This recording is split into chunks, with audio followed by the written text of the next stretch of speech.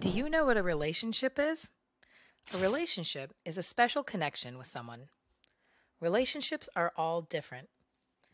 There are many different types of relationships, like family, romantic relationships, friends, and even people like community helpers.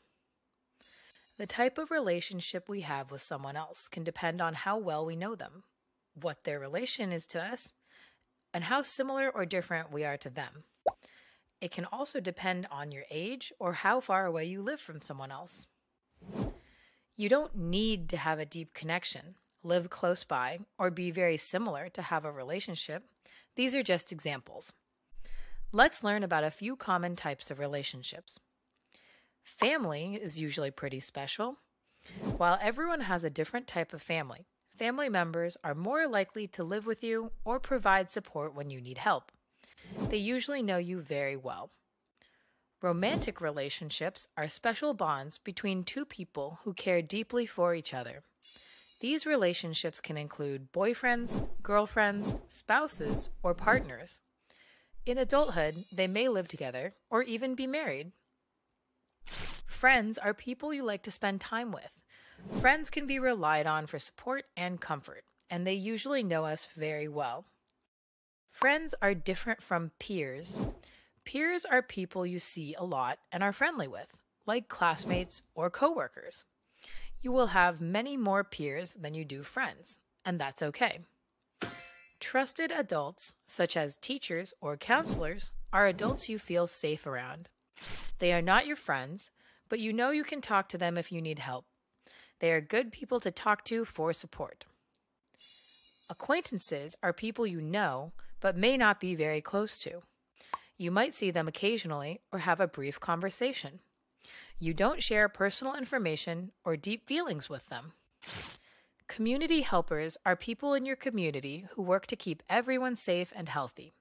You may see them, but you don't usually know them well. They include people like librarians, police officers, doctors, crossing guards, and more.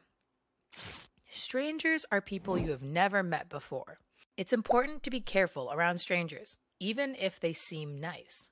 We do not share personal information with strangers, and we never go with them to unfamiliar places. Now that we have learned about the different types of people we have relationships with, let's learn about physical boundaries. Boundaries are like invisible bubbles around us. When it comes to relationships, it's important to know that every person, including you, has different boundaries. Our personal space is the space inside of our invisible bubble. We have the right to not let anyone else inside of our personal space unless we want them to. When we don't know someone well, our personal space boundary may be bigger than it is with a friend or family member. It's important to understand physical boundaries so that we can keep our bodies safe. We also don't want to make others feel uncomfortable by invading their personal space. When it comes to boundaries, there are certain actions we may or may not do with people.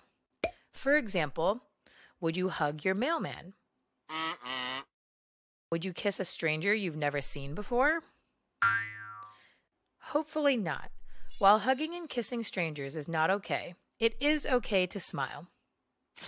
As we learn more about relationships, it's also important to know the difference between a healthy relationship and an unhealthy relationship. Healthy relationships make us feel happy, safe, and taken care of. But unhealthy relationships do the opposite.